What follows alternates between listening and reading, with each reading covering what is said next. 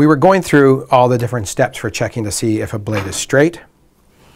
And we were looking at it with the spine of the blade up, with the tip towards you, and then the edge up, tip towards you. And the reason why we're doing it the tip towards me is because if you look at a blade like this, like you commonly see people do, the fundamental problem here is that what my eye can see from here is from the end of the handle to this point right here. You know what that means? That means that the rest of the blade was out of my view. And that's why we always do it point towards us. And then with the edge up.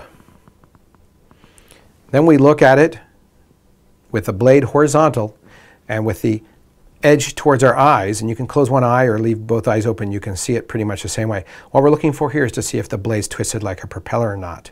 Now, unfortunately, a twist in the blade isn't easily remedied in your home kitchen.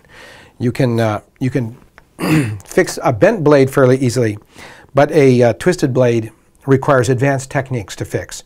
If it's just mildly twisted, you can go with it and just sharpen it and use it. However, if it's severely twisted, then you better send it off to your favorite knifesmith and see if they can do anything with it. After we've checked it for twistedness, the next thing we do is we hold it, again, tipped towards us. We're reflecting light off the surface. Now, we're not going to see anything new here that we didn't see in the first 3 steps. However, it will confirm everything that we thought we saw. We'll see the little idiosyncrasies in the surface of the blade as it reflects light. So this is one of those things where you've got to do it. You just can't learn about this on a videotape.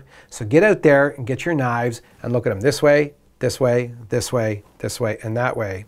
And once you've done that with 20 different knives, you're going to start to see some patterns, and your eyes are going to start, you're going to exercise those little muscles in your eyes that are going to pick up on what a bent blade looks like, what a twisted blade looks like, or even a compound bent blade where it's kind of bent in one place and then bent the opposite way somewhere else, and maybe having a little twist in it as well.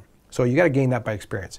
The 3-finger test of edge sharpness and checking for blades straightness are skills gained with experience. But anyone who I've ever taught them to, who's done it 30 or 40 times, has all of them have picked up on all the little fine points that you need to. So you can do it too.